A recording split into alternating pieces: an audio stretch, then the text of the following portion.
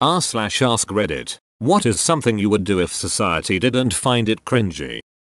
Make friends the way I did in kindergarten. Hey, I like your earrings. Want to be friends? Sure, cool, come to my house for a sleepover tonight. I've got pizza rolls. I do still have pizza rolls. I just pair them with red wine. Why is making adult friends hard? When I was in 4th grade, I met my best friend by screaming that my middle name and her first name sounded similar. She thought that was really cool and we've been friends since. I really wish it was still that easy. I don't even know how I got my best friend. She just showed up and never left. A while ago, I wanted to volunteer to coach with the local little league. Then I thought, a single childless man wanted to play with little kids probably wasn't a good look. I know a guy who got removed from his position as a volunteer baseball coach at a Christian church after 3 years because they found out he was Mormon. They emailed all the parents and said he had been removed for reasons related to his past and apologized for ever having him in as coach. They made him look like a pedophile to people he'd been associating with for years. Edit. Lots of visibility now and replies are getting pretty harsh on the Christians, so I should point out that you don't know me and I don't know them. You're getting second-hand info from a stranger and it is possible the implication was unintended. They probably couldn't say they were dismissing him because he was Mormon and they missed the implication of not giving a reason. He wasn't as angry as I was, so I take my cues from him on this. This is why I want nothing to do with organized group religions. They are just oversized cliques in my observation. I wish it was less cringy to be non-religious in my country. Run everywhere, like you do in video games, rather than walking. I'd get so much more done in a day. Curse those societal norms. I actually do this a fair bit and people just assume I'm in a massive hurry. A couple years ago, I didn't give a shit. It was finals week and I was late to my exam and I was running as fast as I could. Funny part is another girl was running just as fast in the opposite direction and when she passed me she said same. Edit. What the duck, you guys, this isn't that funny. I really like cloaks, but I don't think the world is ready for that. When I was in college about 10 years ago, cloaks were a thing at my school. There was a girl who wore one who everyone just knew as Cape Girl, and a bunch of people followed her lead. Not the whole campus or anything, but enough people that you were never really surprised to see someone in a cloak walking around the place. Edit. Cape Girl seems to be a common character on campuses. I went to Carnegie Mellon, but it looks like my experience wasn't entirely unique. My high school had a Cape Girl. We also called her Cape Girl. It did not become a thing. Everyone thought she was weird and avoided talking to her if possible. I wonder how your Cape Girl pulled it off. Edit. Oh my god, guys, I get it. She pulled it off over her head. You are all the worst. I'd wear Heelys. Edit. Wow. All the support here finally convinced me. I've seriously been looking at Heelys online for years and just was too afraid of the judgment. Thanks, y'all. I won't judge you for wearing Heelys. I judge him as a pretty ducking cool guy. Have a damn slumber party with my friends, like full on kid style. Eat crappy food, watch scary movies, play games, play video games, sneak out of the house for an adventure in the neighborhood at night, laugh over stupid shit, stay up way too late, have those deep slumber party conversations, and then we could all go to sleep in the living room. But it'd be even better now because alcohol. Do people really not do this? I just did last weekend, and have my whole adult, and even married, life. I'm actually working on planning it now. Merrily skip instead of walk. Imagine a banker merrily skipping to work in his 3-piece suit. Stern look on his face slightly red from exertion. A single bead of sweat breaks out on his forehead, eyes staring dead ahead. A skip of determination, of power. Wear goggles in a swimming pool. Apparently now that I'm a grown woman, I'm only supposed to sit in a swimming pool and not chase after diving toys. Edit. Thanks for the gold. Don't be ridiculous. You're supposed to go into the pool just long enough to get wet, then get out and tan, like a proper lady. It is my duty as a woman to ensure that my flesh prison remains well cooked by the death orb. Edit. Givers of the silver and gold, you have my gratitude. Your gift shall make a worthy sacrifice to the death orb. Reading these makes me wish everyone would do these things anyways. Reading these honestly makes me sad that people aren't doing what they want in their own lives. Social anxiety is real, and it needs to be ducking killed. Edit. To clear something up to anyone reading this, please do whatever you want. Please.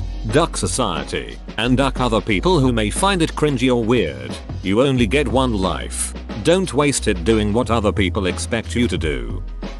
I enjoy doing stupid shit as an adult, like jumping over white yellow lines in parking lots like it's lava, walking on low walls in those parking lot stops. Every time I go shopping alone I do this and get weird stares. Who cares though? Duck them. They aren't having fun. Edit. Holy crap. I didn't expect this to resonate with as many people as it did. If you are reading this, you have one job to do. While you are walking to your car, the bus, or taxi tomorrow morning, please spend 15 seconds goofing around and smiling. You owe it to yourself. Just keep your arms perfectly straight and behind your back while doing it. They will all be impressed. That reminds me of the video I saw a while back where someone had painted hopscotch on the sidewalk of a busy city. Plenty of people ignored it, but there were a surprising number of adults who all went ahead and did the hopscotch as they passed. It was pretty great.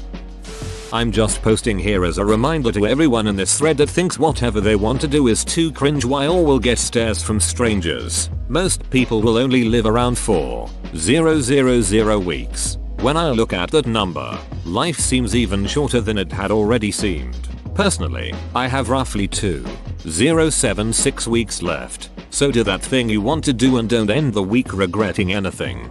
Oh god, why did you tell me? Thought edit. Damn. My first gold. Thanks stranger. That is somehow a much smaller number than I would have imagined. I am at 1,611 weeks, so I really have no excuse. I would drape myself in velvet if it were socially accepted. As a male in the USA, I'm really close to getting a bag to carry my things. Like a purse, but God forbid I call it that. I want to liberate my pockets. Edit. This got so big and there is so much inspiration I went ahead and ordered a satchel from Nutsack. Looks like it's going to be a wonderful bag that suits my needs. Thank you everyone who replied with all the kind words and support. Messenger bag. I carry one often and it's ridiculously convenient. To be fair, I use it to carry a canteen full of gin and my cigarette rolling supplies. But the principle is the same. It's convenient, damn it. Messenger bags are basically this generation's briefcase. I'm reading this thread and realizing that I am either extremely confident or totally lacking shame. Why not both? Play tag as an adult. Tag is so fun. See me but with hide and seek. I play hide and seek with friends a couple of times a year. We're all going away together soon, so there will definitely be a couple of games. I'm 35. Live in a van down by the river and only work as much as I need to buy gas and food. Edit. Since I'm getting a ton of responses, I don't really mean it. I love cooking and good 24/7 Wi-Fi, too much lol. You'll have plenty of time for living in a van down by the river. When you're living in a van down by the river, what do you want to do when you grow up? Have sappy conversations with people. I have to let myself feel emotions I'm having, cause if I don't I bottle it up. So having an emotional breakdown with someone would be nice. Edit. I love you guys. I didn't expect other people to feel the same way. If any of you wanna have emotional breakdowns without me, feel free to send me a chat invite anytime. Or we can talk through Discord or anything else, that would be great. I'm super excited to meet you guys and make some friends. BTW, I'm in Missouri, USM 15. I'm sure many people in this thread would love to talk to you. Thank you for the words of encouragement, my friend.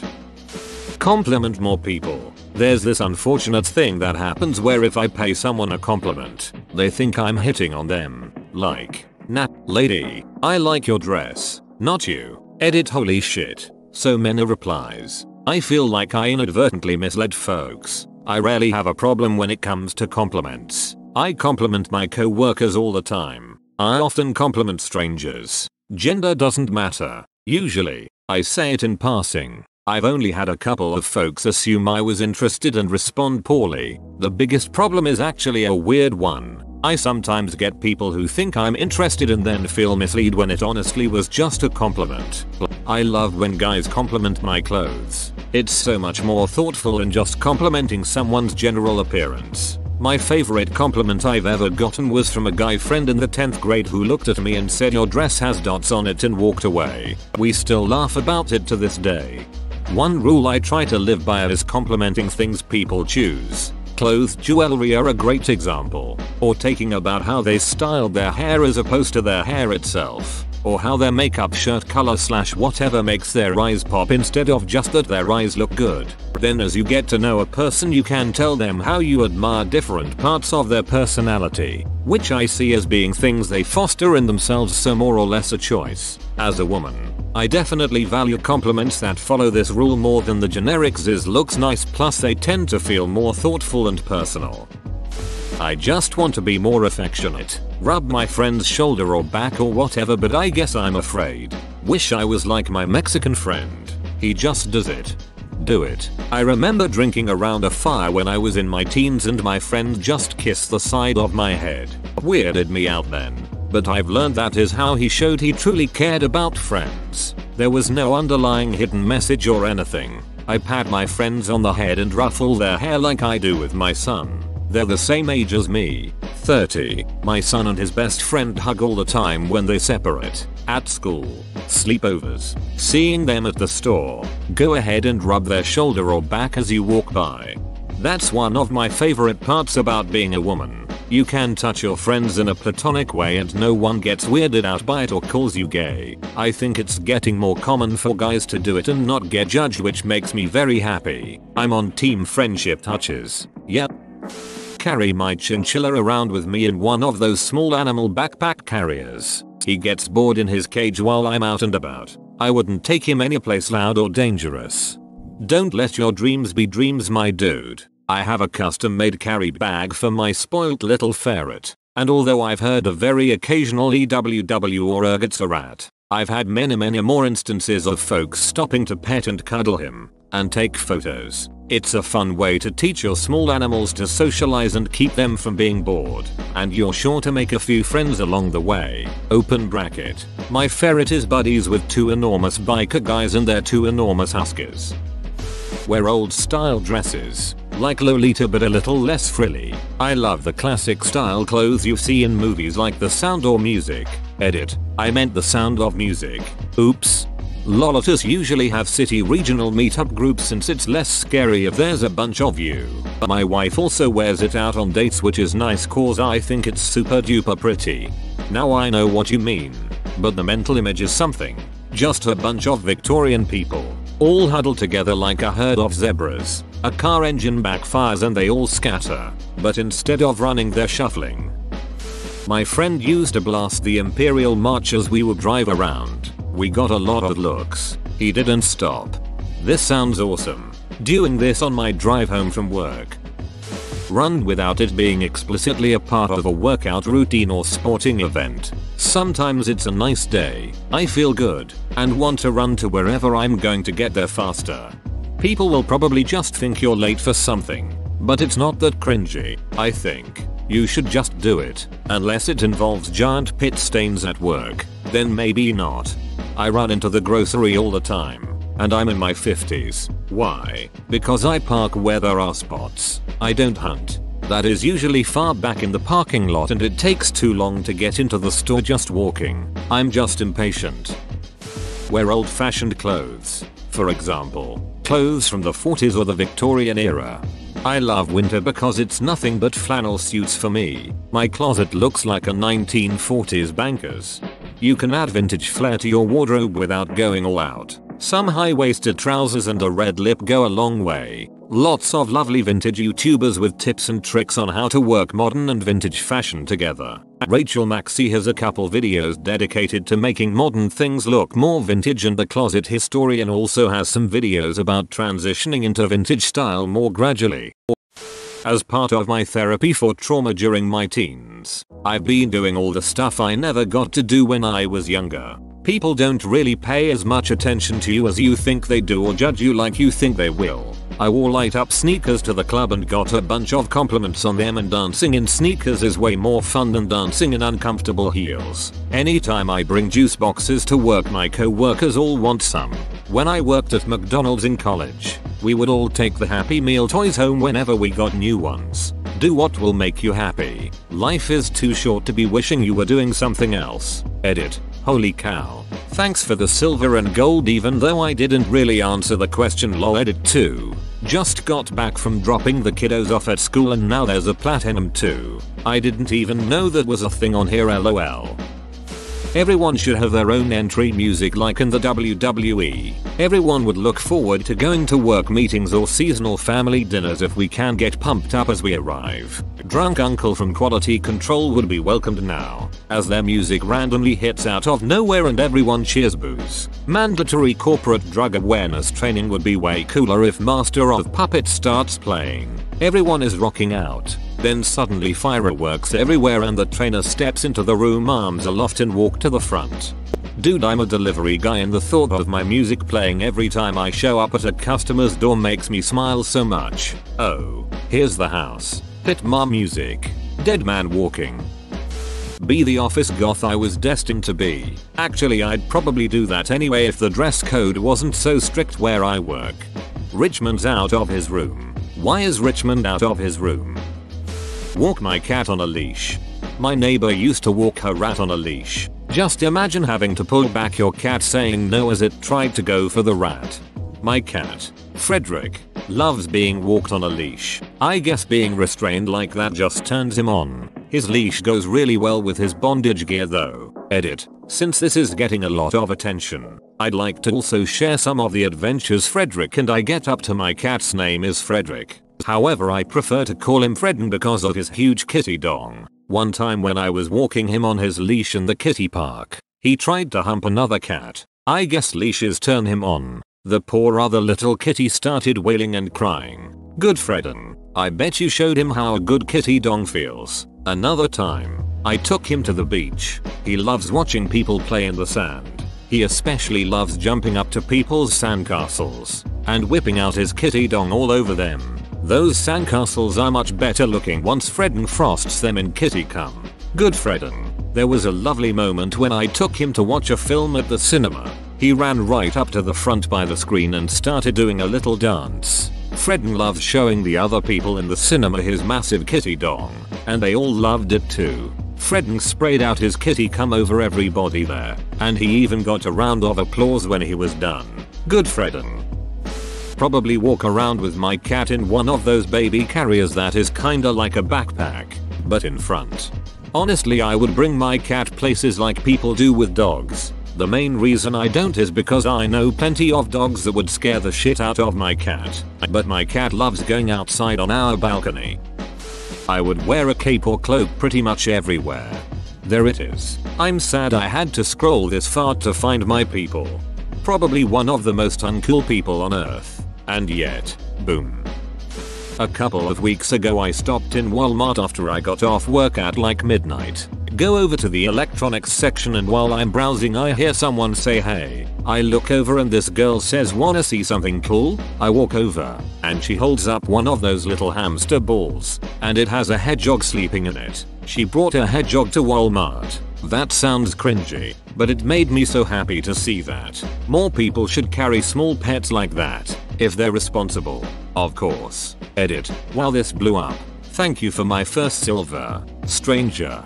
A couple of weeks ago I stopped in Walmart after I got off work at like midnight. Any story that starts off like this is going to be good. I love going to Walmart in the middle of the night. No one who goes to Walmart in the middle of the night cares if you're being ridiculous. I can sing along to the radio and dance down the aisles without a care. Express myself. Be careful with that. I heard about a guy that did that with his full capabilities and now he's living in correctional facilities. Some don't agree with how I do this.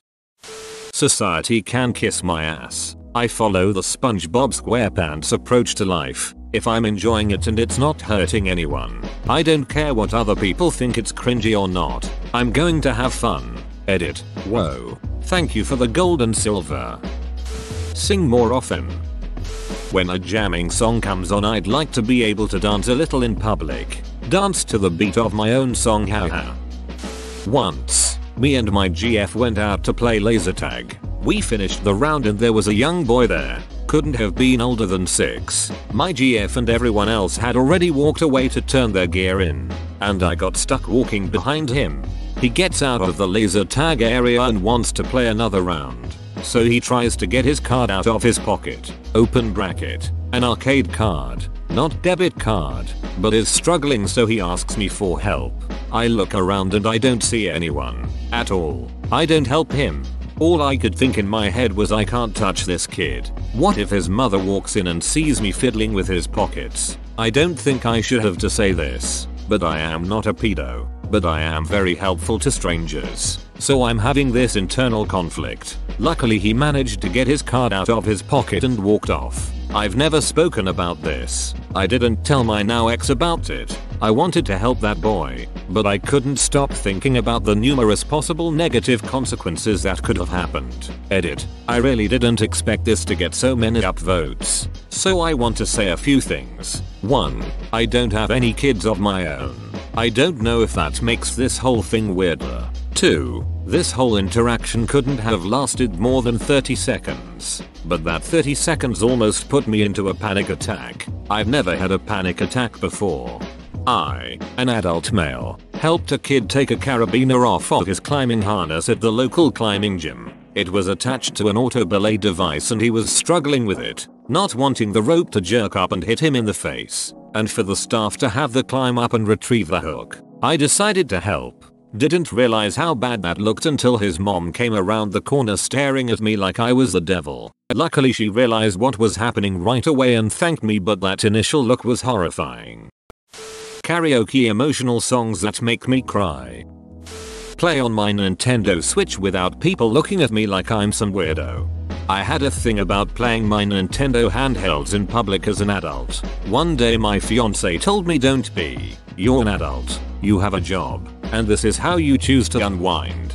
Don't let anyone take that from you. So now I play my 3DS damn near anywhere I can. Nobody cares. In fact, it sometimes ends up being a conversation starter. I've made some new friends at work because of it. Edit. Words. Yeah, right. You reminded me of a quote I once heard: people who matter don't mind, and people who mind don't matter. Reading through these comments, most of the things people want to do are not half bad. Maybe we should stop giving a shit what people think of us and do things that make us happy. Climb trees. I'm 23. As an adult, suddenly it's frowned upon for some weird reason. I'm a big fella, and I've always wanted to cosplay somebody like Jason Voorhees, Darth Vader, or Michael Myers. You mean when you're taking care of your day-to-day errands and stuff? That's the only way I see it being cringy. Don't wear a bra in public. Go for a walk with my dogs in pajamas in the city. Go to the pool without shaving my legs, especially in winter. Cry onto strangers' shoulders until they reassure me I'm a good person.